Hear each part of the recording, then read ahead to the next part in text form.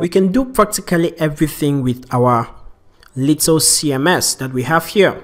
And one little thing I want to include is a functionality for settings. So the user can actually change the name of his site. He can actually change the contact information and all that. So for that, we need a settings table. And even though this table is just going to have one row, but at least we'll be able to persist data into a database. So we'll say PHP artisan make model setting, and we'll generate a migration for that. And this settings table is going to have some useful rows. So we'll say settings table, and we're going to set those rows. So first of all, we want to be able to store the site name. So we'll do that in a string, and this is going to be site name. Okay. And the next thing, we're going to have a table string, and we're just going to say contact number. And the next thing is going to be a string, and we're going to have maybe contact email. So just the practical things that we're going to have in application. So the next thing we can actually have here is a string and some sort of address. Okay, so we'll just say address. Maybe you want to find me or whatever. Okay, so we have this data, and I'm bringing this functionality so that in case you have an application in future which needs settings, you know how to do it. Okay, so the more functionality we implement, the more features you'll be able to implement in your future applications. Okay, so there we have it. Now we need to interact with our setting.php, and we're gonna set some fillable fields. So we'll say protected fillable equals this, and we're gonna say the site name should be fillable, the address should be fillable, and what are the fields? Contact number, contact email. So we'll get the contact number and the contact email right there. So contact number, contact email, everything's fillable. Nice.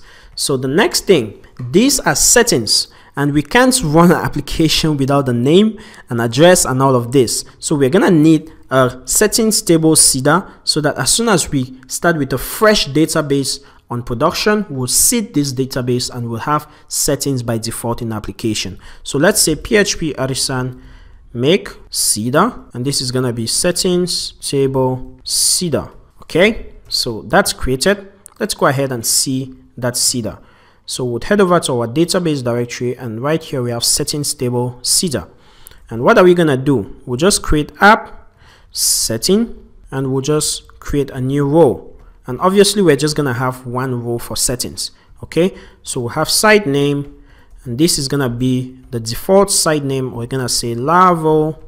We have to escape that, and we'll say Laravel's blog. Okay, we can either escape that or put some double quotes right there. Okay, so looks great. And the next thing we're gonna do is set a default address, and I'll just say Petersburg right here. Okay, and the next thing we need to set for default is a contact number, contact email. So we'll say contact number. This is gonna be 89007 something and whatever. Please don't call this number, it's not my number. So in case you call some Russian foreign country, I'm not involved. Okay, yeah, so right here we'll have the contact email, and this is gonna just be info@laravelblog.com. Okay, so that's it. You have a contact email and everything looks great. Okay, so now when we run this seeder, it's gonna create a new setting in our database. Let's go ahead and create a settings controller so that the administrator of this site will be able to edit that. So we'll say PHP artisan make controller, and we'll just say settings controller right here. And we don't need a resource, it's just gonna have an update method. So that controller has been created for us right here. So this settings controller is gonna have a public function update method. It's gonna receive a request. Okay, but let me go ahead and show you something cool right here. We don't need to pass in the request because Laravel has a helper method that is called request that gives us the request. Okay, so don't be surprised that I'm showing you this just right now. It makes things a little bit easier, but I need you to know the in and outs of Laravel. So in this request, when the user submits, okay, save the changes for the settings, would say settings equals setting table, and we'll get the first result. Okay, so we need to use the setting model. So use app setting right there. Okay, so but before we go into more detail of updating, let's go ahead and create the settings page. So we have all of this. Would create a new folder in our admin, and this would be settings.blade.php. okay, oh, that should be settings, just settings, and would have a settings.blade.php. So settings.blade.php right there. Okay, so this is just gonna look like our user create. So I'll just copy that and I'll paste that in right here. Okay, so our settings page is gonna say edit block settings. Okay, and right here we're gonna say go to settings.update, and right here it's not gonna be user, it's gonna be site name, and we're gonna have site name. And next thing, the value we're gonna set it is gonna be settings. So we'll say settings and we'll say site name. Okay, so we're gonna be passing this settings variable from our controller, and right here would have value to, and this field is gonna be for settings address right there. So obviously we should have the equal to right there.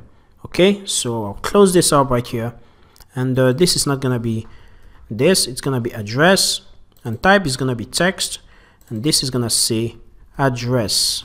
Okay, so that's our site name and that's our address. We need contact phone, so I'll copy this and I'll duplicate it, and this is gonna be contact phone, and this is gonna be contact number. I think we called it contact number, okay, but it doesn't really matter. We're just gonna access this data from our controller. So contact number or contact phone, and the next thing is gonna be the contact email. So we'll say contact email, and the value is gonna be contact email right here.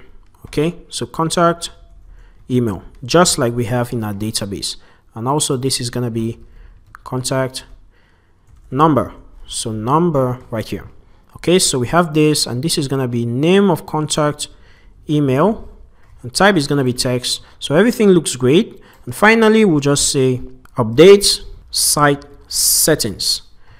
Okay, so update site settings, and this is gonna submit the form, and we need this route, and we also need the route to see this form. So let's head over to our web.php, and right here would have a route get, and this is gonna go to /settings. So /settings, and we'll receive an array which uses the settings controller at the index method. It's gonna give us that page to see our settings, as we'll just say settings dot, or we just call it settings. Okay, so in our settings controller right there, we're gonna have the index method. So we'll say public function index, and you just return a view, and this view is gonna be admin.settings, and right here we'll pass in the settings from our database. So we'll say pass in a variable called settings, and the name of this, and this should be setting, and you get the first result. Okay, so since we have just one setting in the application, okay, so we're returning that. But also let me check out this directory. Right here we have settings. We should also go to settings.settings right there. It's nested, so settings and settings. Okay, so that looks great. Let's just add a link for our settings. So we'll head over to our app.blade, and right here we're gonna have settings. So I'll just copy this, and we're gonna have that link right at the bottom, and it's gonna say settings, and it's gonna go to the settings route. So we'll say settings right here. But I also want to put this in an if statement so that only authenticated administrators can access it. So we'll say if auth user is admin, then display this. So and if right there. Okay, so we'll display that route if the authenticated user is an administrator. And also we can actually attach that middleware right here. So we say middleware, and this would be admin middleware. So that's it. So last thing we gotta do is create the route post right here to actually update our settings. So we'll say settings/update, and this is gonna receive an array, and we'll say uses the settings controller and add the update method, and would say as settings.update. Okay, and we'll attach that middleware also.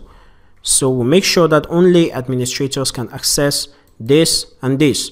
Or what we can do also right here, rather than repeating ourselves, is to also inject that middleware into our settings controller. So let's do that. So we need our constructor, so public function, and we'll say construct, and right here we'll just say this middleware, and we'll say auth.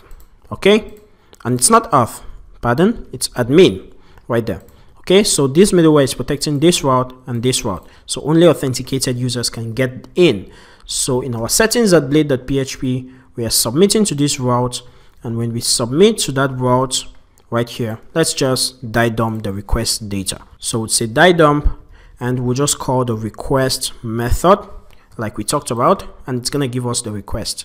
Okay, so let's check that out. If I refresh, we have a new settings, and if I click on settings, base table of view not found, obviously because we haven't migrated yet. So let's migrate the settings table. We migrated it and we refresh, trying to get property of no object. Okay, why? Because we don't yet have settings, because we have to seed that. So db seed, but we haven't yet registered our seeder with our database right here. So we have to say, when we seed to the database, call a settings table seeder, and this is gonna be a class. So we'll call the settings table seeder class from this directory, and it's also gonna run that. And a settings table seeder is setting up some new settings into our database. Okay, so that's clear enough. And right here, since we don't wanna seed our users table, we're gonna just uncomment that and run the seed for the settings table. So if we refresh this page right now, we shouldn't have any errors. So bam, we have our data. So these are our settings for application, and everything looks great. He's an administrator, so he can access it, because Emily is an administrator, so she can access this page. So let's go ahead and just update this really fast. If we submit this form, it's actually gonna die dump the request right here. So you see we have the request, and on that request in our settings controller, we can also call the all method. And if I refresh and submit, you discover we have all of that data. So what are we gonna do? Okay, so right before we search this, we're gonna pass in a validator. So we'll validate right here, and we're gonna pass in the current request using our request method, and we'll pass in some validation rules. So we'll say the site name must be there, required, and the contact number must be there, also required, and the contact email must be there, also required, and also the last thing, the address must be there. So we'll say address must be there and required. Okay, so since we have just one setting, we get the setting and we just need to update right now. So we'll say settings right there, and we'll say the site name should be equals to the request site name right there, and the settings address in our database should be equals to the request, and that's gonna be the address right there.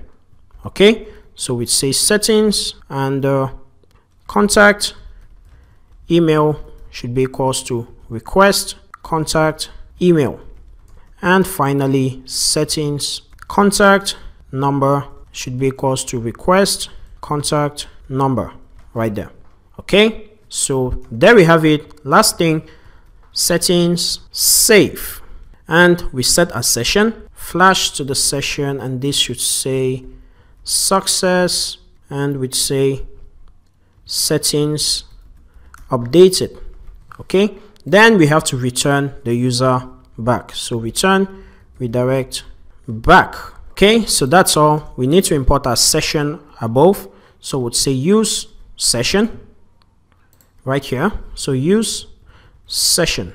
Okay, so everything is set up. Let's go ahead and see if this works. So I'll refresh, and this is gonna be Laravel's blog updated, and Russia, Petersburg, Europe or something, and let's just update settings. So we see settings updated, and that data is persisted. So we are now able to set settings in our application. Thank you so much for watching, and in the next video we're gonna start building our front end, the long awaited front end. So thank you so much for watching, and see you in the next video.